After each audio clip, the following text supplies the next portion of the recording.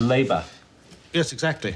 Labour. Now, I'm not implying that our problems in the Reich are the same as in the Eastern Territories, but the need for workers, as the military need men, the need for production is only growing.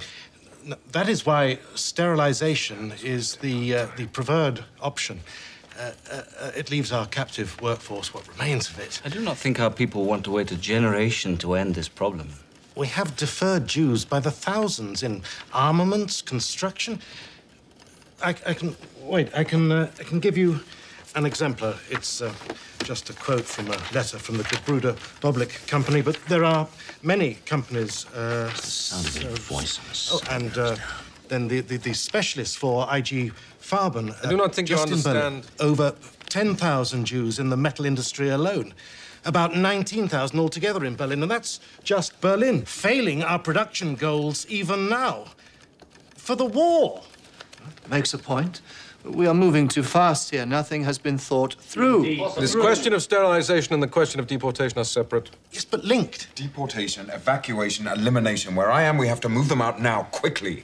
Wipe them away. Yeah, not to return. Never to return. The truth is there are labor shortages in the Reich and elsewhere that we control. There is no argument about that fact. Yeah, everywhere. And in our four-year plan... Oh, not that fucking four-year plan again. But our war is against the Jews. I do not see the logic. We will not sterilize every Jew and wait for them to die. We will not sterilize every Jew and then exterminate the race. That's farcical. Dead men don't hump, dead women don't get pregnant. Death is the most reliable form of sterilization. Put it that way.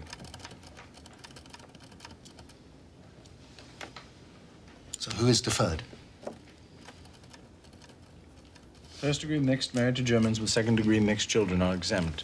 On an individual basis, first-degree mixed who have been awarded special privilege. For compulsory labor where I needed. cannot give a damn rule for everything. Can I just say one word more? Now, in the obligation, the obligation to maintain a lawful society, what we would be saying to those...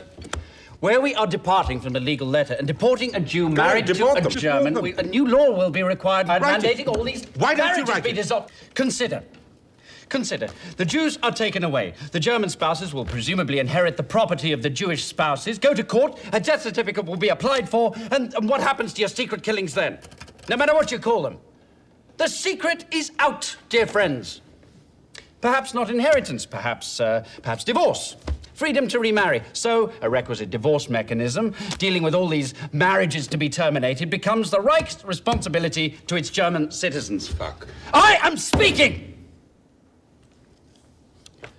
Now, except for those initiated before the spouse is deported, the courts are going to be so busy with divorces that the civil courts will be on 24-hour shifts and the litigation wait will be accounted in decades. Or longer. Well, I, for one, have no sympathy with Germans who climbed into bed with members of the tribe. Nor do I. I ask myself, what is this concern?